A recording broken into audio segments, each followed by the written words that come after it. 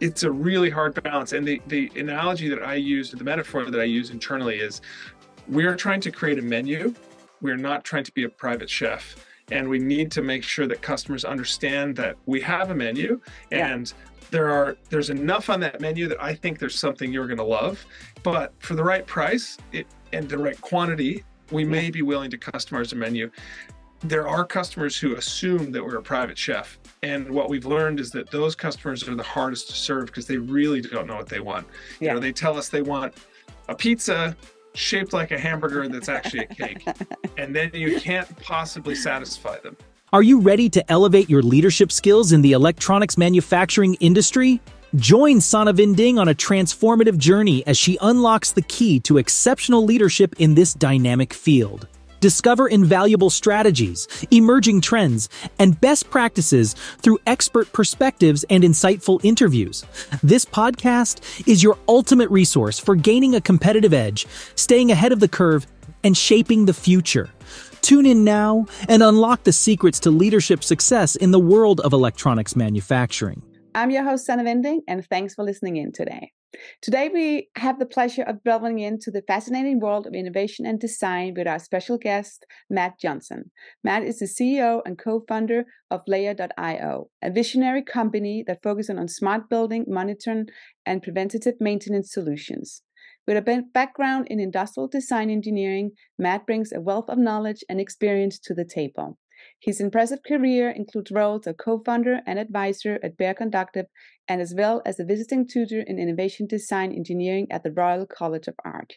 So welcome, Matt. I'm happy to have you here.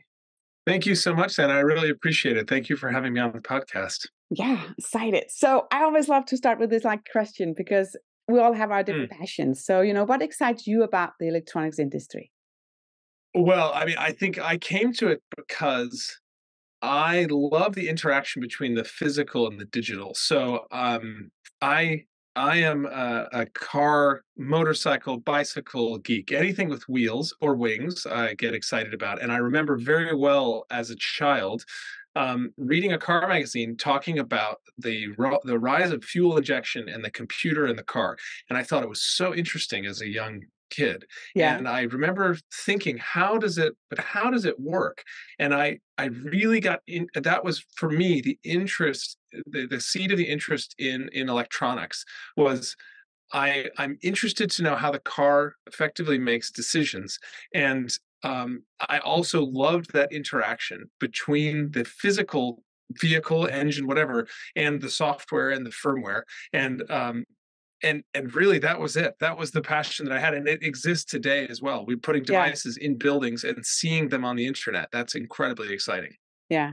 I like that. It's always good to hear, how you fostered, right? Or you got that inspiration. Mhm. What about, so with the name of the podcast, right? Because I called it Mind the Innovation. So I want to talk to you Yeah. about that because the innovation is so different for everyone. So what does the word innovation means for you? Oh, what does innovation mean?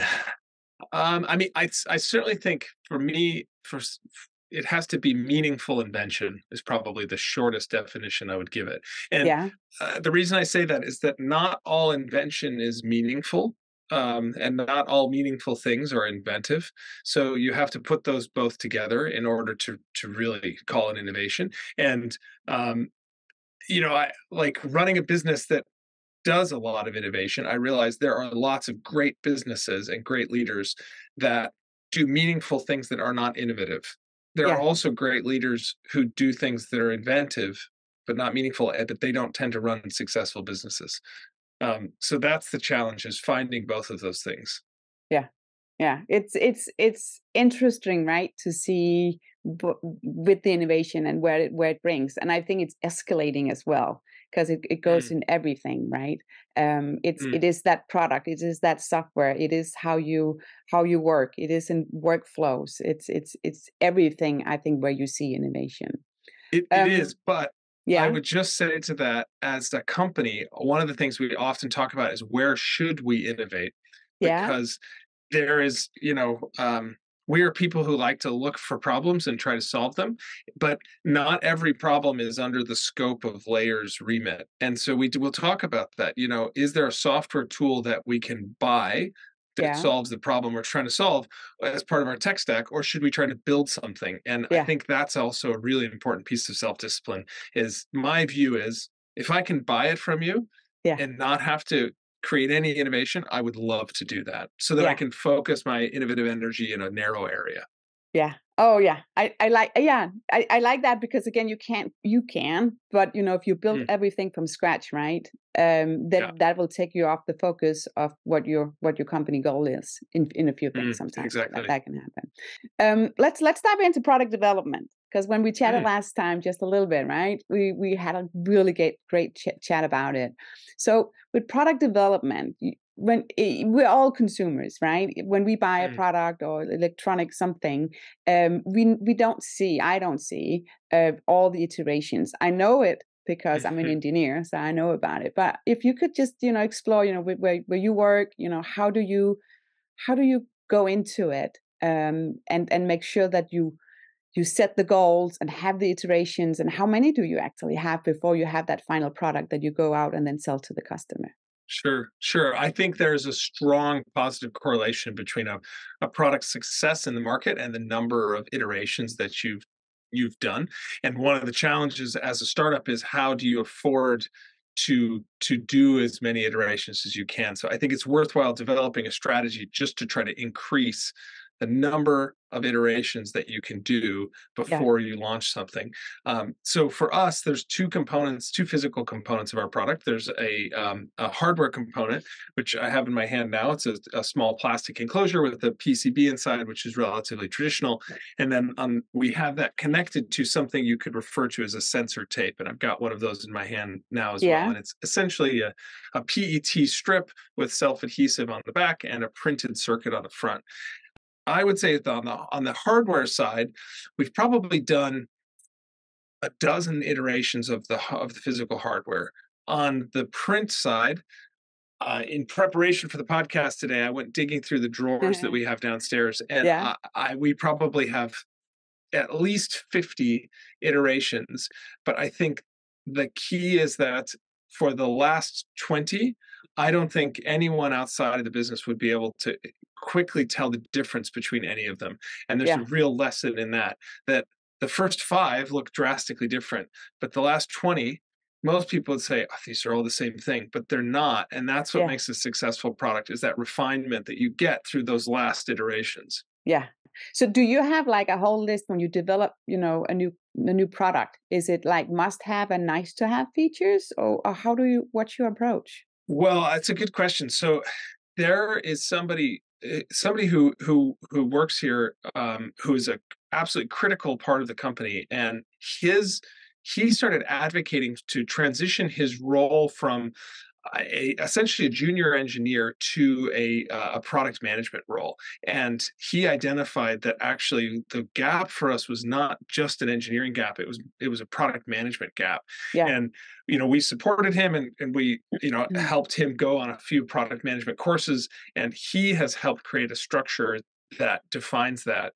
Uh, I say all that because figuring out what your must haves, nice to haves, need to haves are is really, really important. Yeah. And also then managing that product roadmap. I think the biggest challenge is, it's easy to say that you should build what customers want, but even through a high volume of conversations with customers, so let's say 100 conversations, you still are subject to getting lots of anecdotes. So customers might say, look, humidity monitoring is a must have for this product. If you Yeah. don't include humidity monitoring, it's not going to work for us.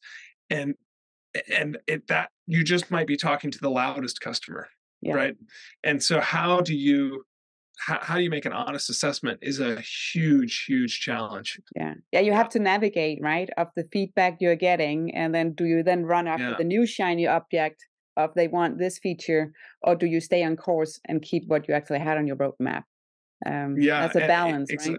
it's a really hard balance. And the analogy that I use, the metaphor that I use internally is, we are trying to create a menu. We're not trying to be a private chef. And we need to make sure that customers understand that we have a menu, Yeah. and there's enough on that menu that I think there's something you're going to love. But for the right price and the right quantity, we Yeah. may be willing to customize a menu. there are customers who assume that we're a private chef. And what we've learned is that those customers are the hardest to serve because they really don't know what they want. Yeah. They tell us they want a pizza shaped like a hamburger that's actually a cake. And then you can't possibly satisfy them. Yeah, you need to make an animation for that one, and then pop, and then your product. No. Yeah, exactly. Yeah. What about your design cycle then? Now that we're talking about the product, has that changed now? Before COVID, after COVID, how we're working, Mm. hybrid, all that. How has that affected your design cycle? Well, certainly, um, like everyone, we went to remote working during COVID, and it's challenging to give a really honest assessment because that was so early on in our development. So there was, Yeah. it's not an honest test, but doing any sort of hardware development remotely is extremely challenging just from a practical standpoint. We had our equipment distributed across people's houses. Yeah. And so you were losing time because one person had borrowed the spectrum analyzer and then somebody else needs it. It's very, very challenging. Right. But I also think that there is a efficiency to working in the same space. So I would say we have more of a pulsed workflow, um, that that that means that for a few days a week, everyone is extremely focused, and then on working together, and then the rest of the week, people are focused on individual work. Yeah. And probably before COVID, we weren't enabling that. We were assuming a consistent level of group effort throughout the week, which actually is much less productive. Because so speaking personally, today has been very quiet for me, and it's been so productive on a bunch of work that I need to do by myself. And Yeah. yesterday I had tons of meetings, and I really prefer that rather than splitting my days half and half. Yeah. Yeah. But I think you also have to respect that everybody is different, right? Just because that's how Mm, you work and exactly. how you have your yeah, the speed, Yeah. to accomplish or finish your task or initiative, right? Everybody is different. I think that's something I learned because I was like, why don't everybody just love to be remote, right? And I'm like, oh, because not Yeah. everybody's like me. Yeah, Um, exactly. And building a culture which can afford different people's yeah, yeah, even when they're in the exact same role or extremely similar role, they might have a really different way that they want to work, and yeah. it's challenging to accommodate that. Yeah. So now touching on culture, I love that topic. Mm. So what makes your company culture special? Well, I mean, I will tell you what I think makes it special. It's hard to know. It's hard to be objective because I'm very much in the inside. But what we aspire to do is have a culture of people who are excited by the fact that we have a fundamentally interdisciplinary technology.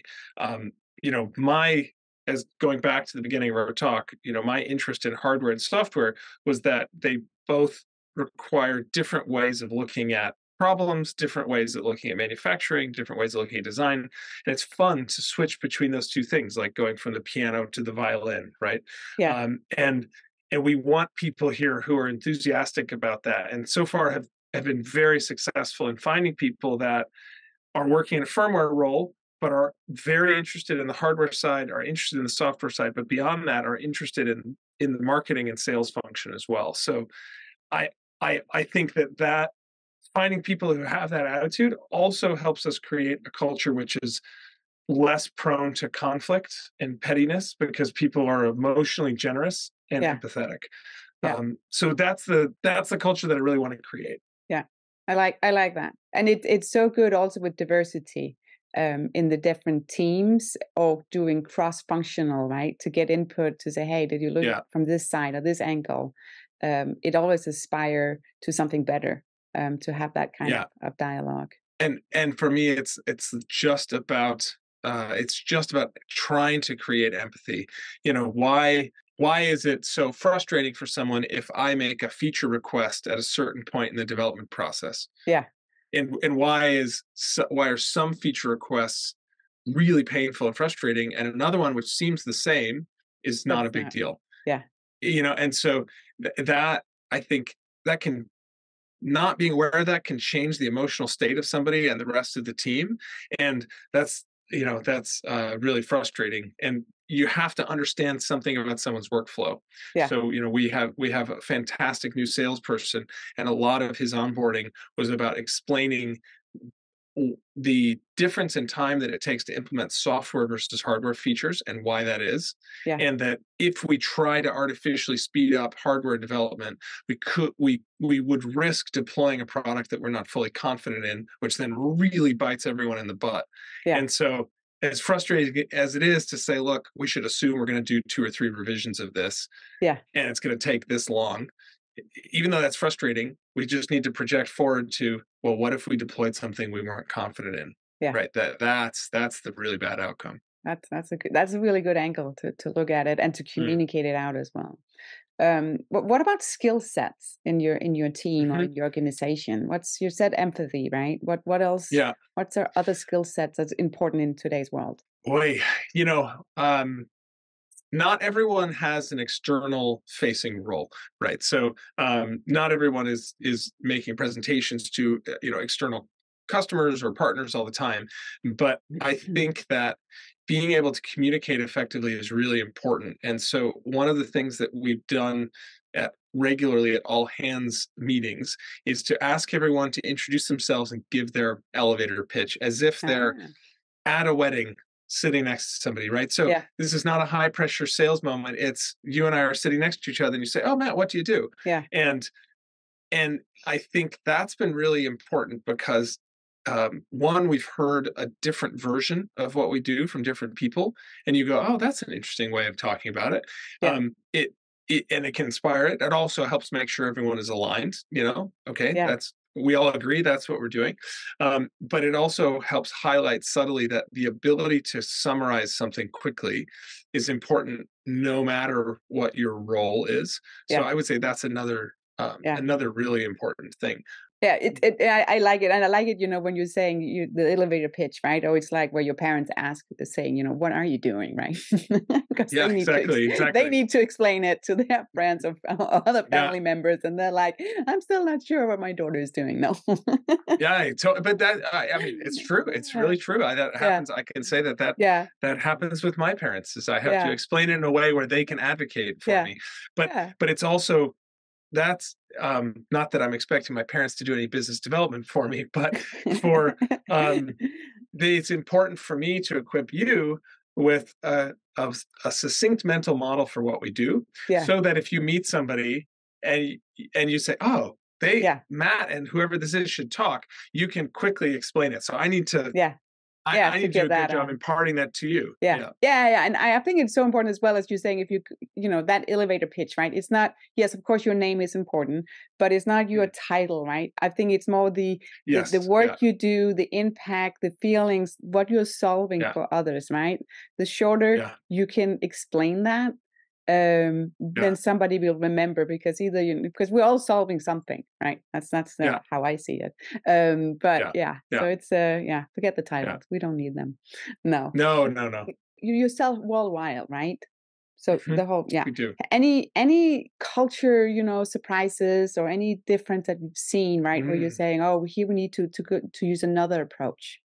Well, I think that it's cliche to say it, but we find a real difference in the prioritization um, of ESG and environmental topics in the EU versus the US. That is the starkest difference. So, Layer is primarily focused on water leak detection right now. So the smart tape that we were talking about earlier is a very effective retrofittable water leak detector. We put it in buildings to prevent costly insurance claims and Yeah, business downtime. But we also have the benefit of doing some really exciting direct ESG reporting, saving water, saving carbon. Um, and I'm I over the last 18 months, let's say, I've really tried to adjust the pitch and honestly ask people, hey, what are you prioritizing? Right? We can I'll back up for a second and say, I'm very aware that the first person I meet at the company, in a prospect, is likely going to become my internal champion.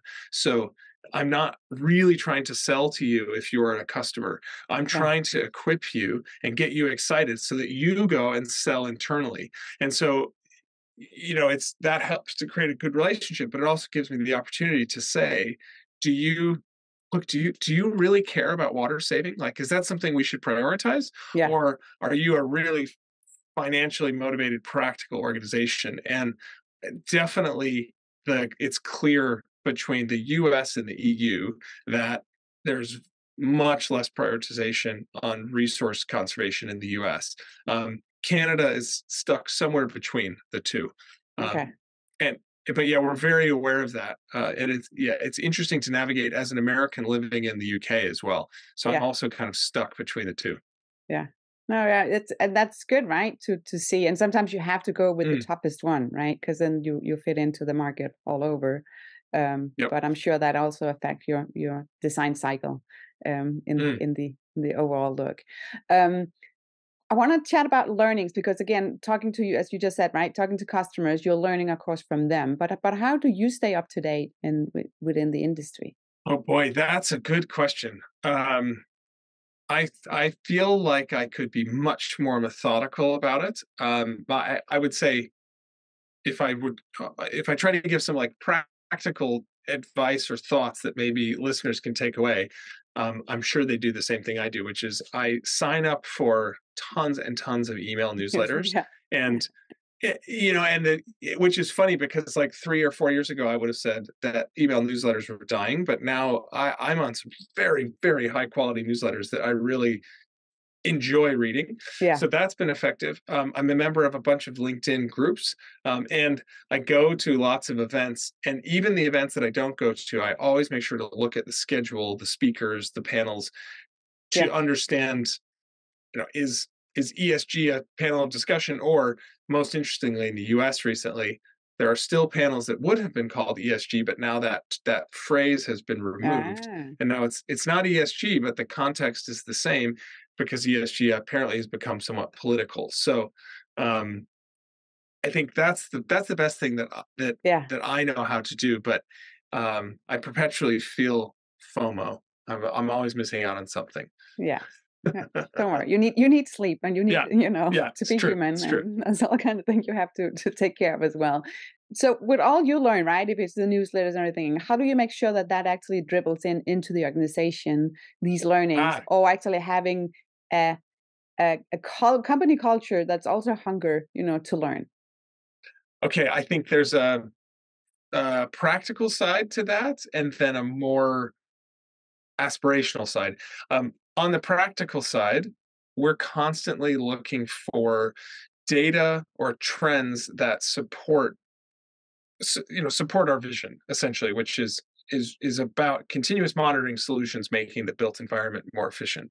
And if I find a great article that talks about water leaks or water savings or insurance statistics, we have an internal database which is which is very simple. It's the title of whatever it is: article, Yeah. presentation, YouTube video, podcast, whatever. The title, whatever the key points that I took out of it or someone else took out of it as like a bullet point, and then a link, and then we try to save a copy in case the internet, vaporizes it somewhere. And so we have an internal database, and I was sitting on my desktop today. I've got like 15 things that I need to add to that. It's Yeah. tough to have the self discipline to do it, Yeah. but if you do it regularly, we look back and we go, wow, this is a really valuable set of information, and it's all Yeah. tagged to different topic areas. But I I think maybe the more aspirational side is having a culture of conversation, Yeah. and making sure that we discuss that. We don't do this well enough, but I wish that we did better company lunches. Um, I it always sticks out to me, especially when I go to Holland and visit with customers and partners. The culture of having lunch as a company and discussing things which are often personal, family Yeah. or holiday or whatever, or politics, but they often come back to something that's contextually relevant to the business. And I Yeah. think a really important cultural piece that Yeah. does require everyone being in the same space. We're not going to ask anyone to go on share lunch or Zoom. Um, that that time is definitely over for me. Not Yeah, anymore. no, Not the happy hour we all had, right? No, no, remotely. not anymore. No. Yeah, Yeah, no, and I think the everything with food, right? Or something that is a memory of relationship. It's mm, just it's a good setup mm, for any company, right? Or if it's again with friends, right? It's always a good setup to get together because yeah, you chit chat. And I think that's what I'm missing sometimes when you have all. We still have a lot of Zoom calls or team calls, right?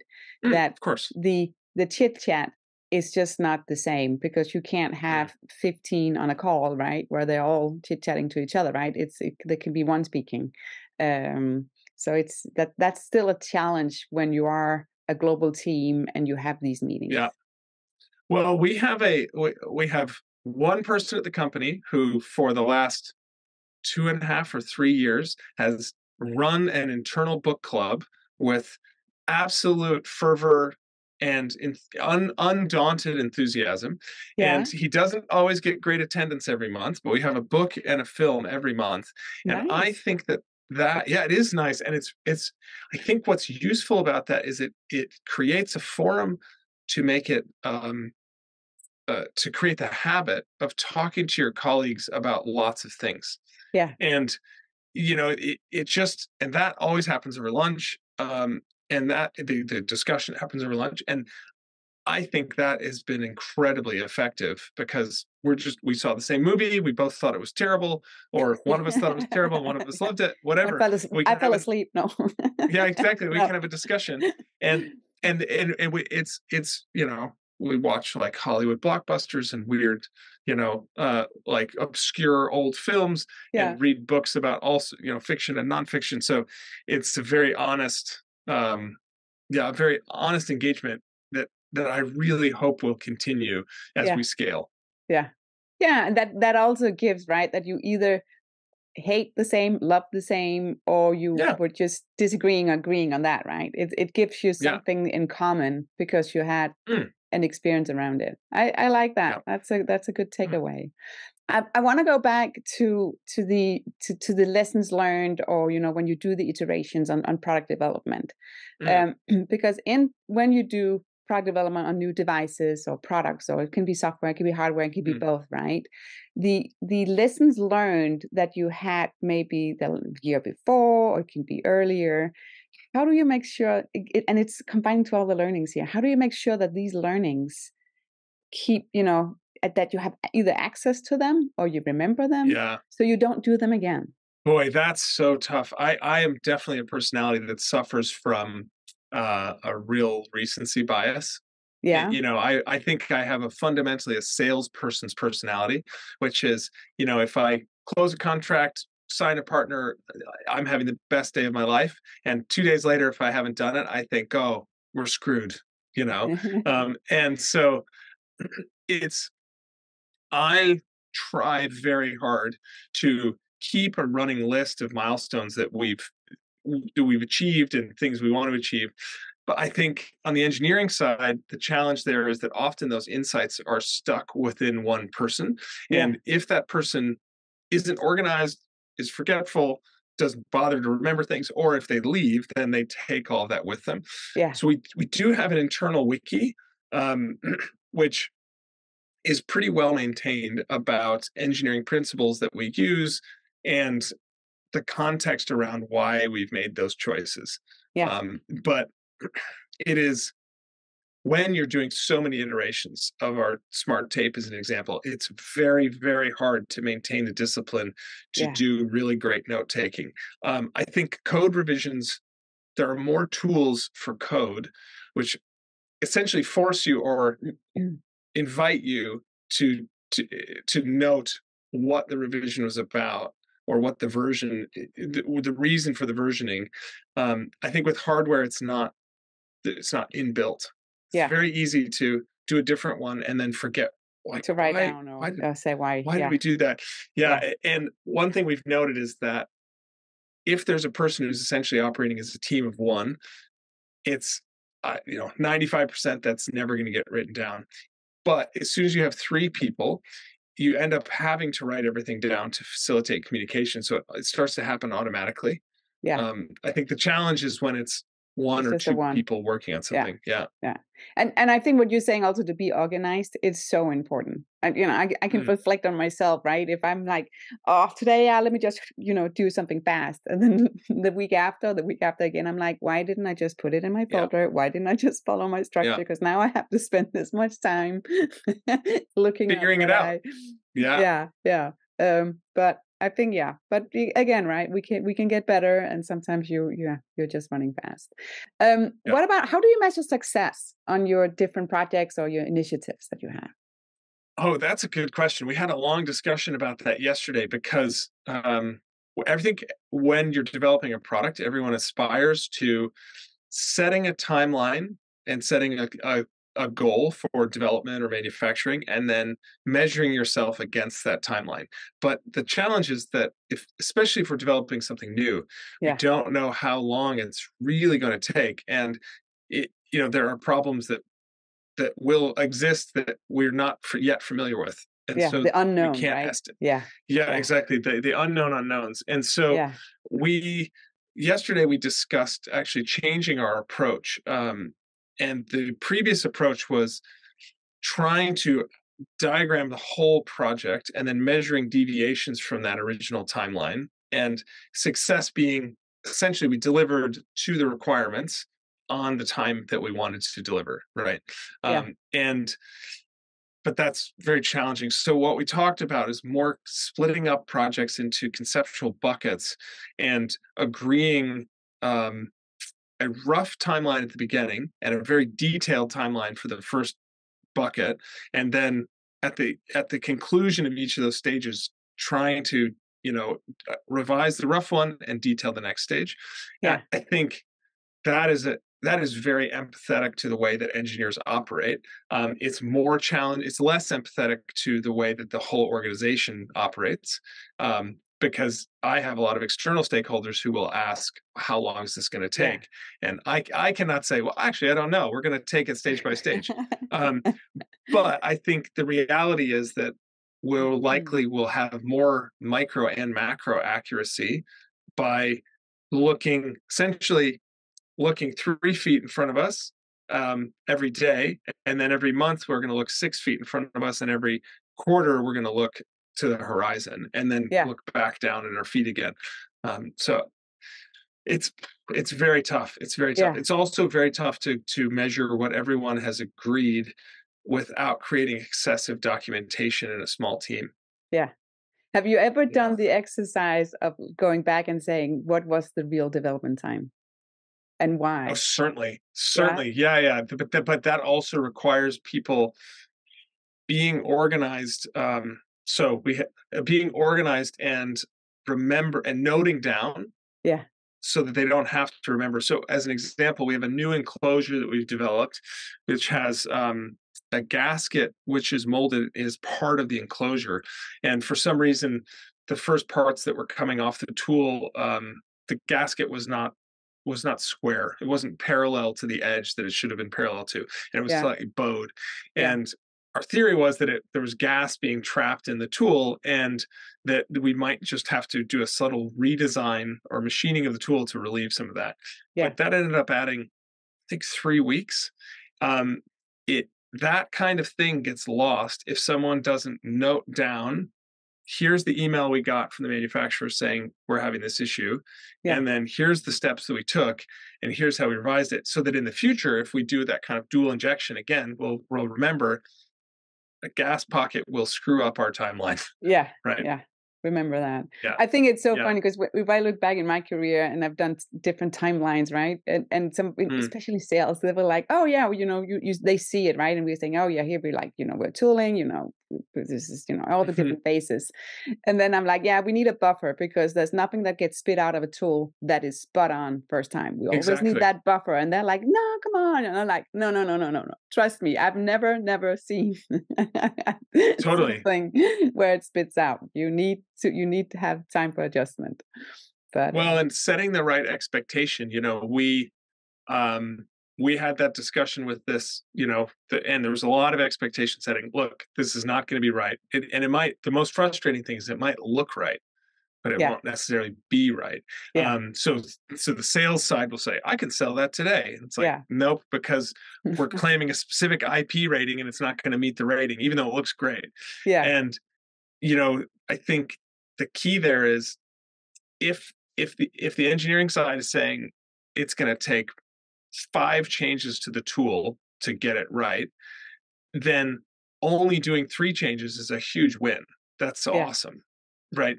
But you have to set that expectation, which is tough because people want, it would be like the restaurant saying, I'm going to have to bring you your dinner 5 times before you're going to be happy. And you're going to go, this sounds like a terrible restaurant. Right. Yeah. Give me the salt. I can do it. No. Yeah, exactly. I'll do it myself. Yeah, exactly. No, I like that. Okay, let's do more reflection here. So I want to ask, if you have to look back, man, what kind of advice would you give yourself like 10 years ago? Yeah, that's a great question. So my Matt from 10 years ago was operating with the same enthusiasm that I operate with today, but in a less focused way. And I don't consider myself a really, really pragmatic person, but I think that the 10 years ago, I was worried about working on unsexy problems. It sounds incredibly arrogant or, I don't know, self-important. But I think that 10 years ago, Matt would have gone, oh my gosh, you're making water leak sensors. That doesn't sound very exciting. But what I realize is that what I would have told myself, to answer your question, is that you should imagine problems a bit like an hourglass. That, I have a lot of excitement about water. I grew up in the American West where water is scarce, and I have a ton of excitement about that. And through Layer, we've narrowed it down to some very specific use cases where we can make a big impact. But by doing that and making a device that's super focused and a software platform that's super focused, we now see tons of opportunity that we never would have seen if we had not gone through the hourglass. Yeah. Trying to stay at the top of the hourglass is actually removes your momentum.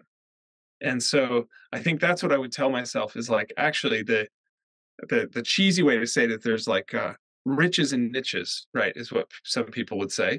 But I think it's much more than that. It's like the interesting stuff is when you dive in really deep, you realize, oh, I don't have any idea what's happening here. There's just so much more interesting than I thought. So that's what I would tell myself. Stop floating around in the clouds. That's good. That's a really good advice. So if any of the listeners would like to connect to you, how can they reach out to you? So it's matt.johnson@layer.io, and Layer is LAIIER, and Matt with 2 T's. Yeah, and I'll put it in the show notes and also on the website episode page, and that's on mindinnovation.com. So Matt, thank you so much. I think this was great. I love product development. So I'm a mechanical engineer. That's my background. So that's where I started.